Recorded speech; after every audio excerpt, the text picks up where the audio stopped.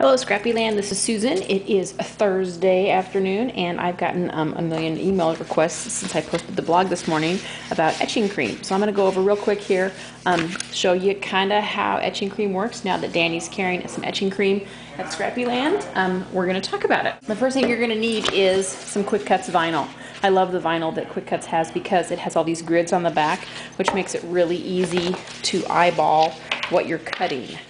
I'm going to cut out a piece here that is big enough for a revolution die.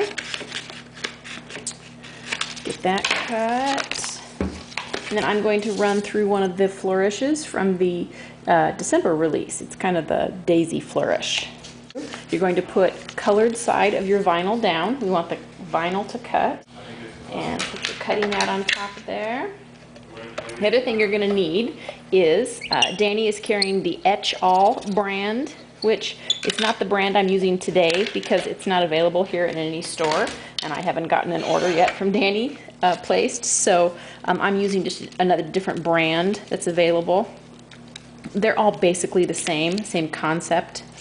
You just have to read the specific directions. This one's going to take about 5 minutes to etch. The Etch brand takes about 15 minutes, but what's so wonderful about the Etch brand is that it is reusable. I've cut out my shape.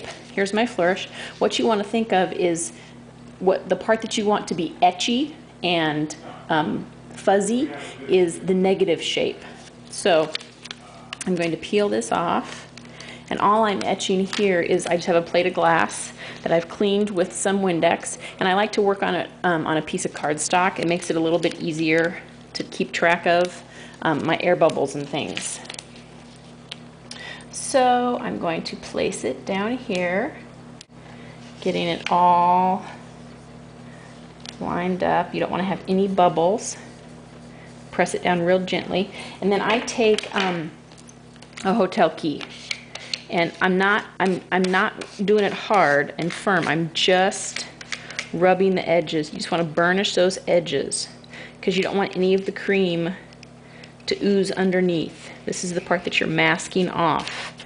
The part that is clear in the center where I can see, whoops, see, I did that too hard.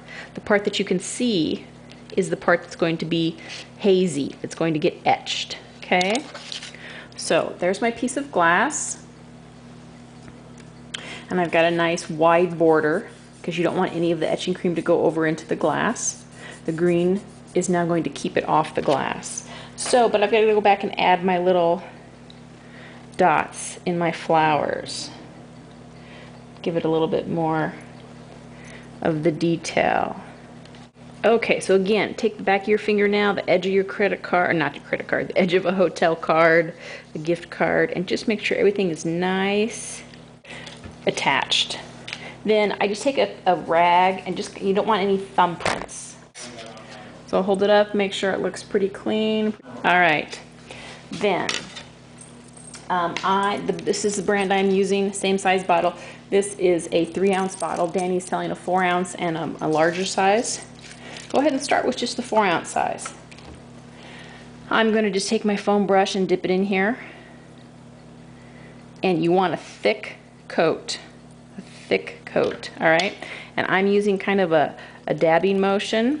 You don't want to get it on your skin. I think technically you're supposed to have gloves on, but I'm not real good at following the rules. You just want a nice thick coat, and since you're putting this on glass, a nice trick is to turn it over, and you can see kind of where you've put it. And just keep tapping until you've got, like I said, a real heavy layer on top. All right? Clean up my jar here. But then once you've got it there, you pretty much need to leave it. If you do too much messing around with it, you're going to get kind of waves. It's going to etch in different layers. So you want to just do as quickly as you can, get it on there. Seal up your bottle. Don't bother rinsing out your brush because this is now trash. And then we're going to wait for 5 minutes. Okay, now we're back. I've actually waited about 10 minutes. I got a phone call. What can I say? I don't think it's going to hurt anything. But it's done its etching. It doesn't look anything different right now. But what I'm going to do is step over here to the sink. And I'm just rinsing off the cream. It kind of rubs off. Okay, move my little paper. So there's that. I'm going to dry it.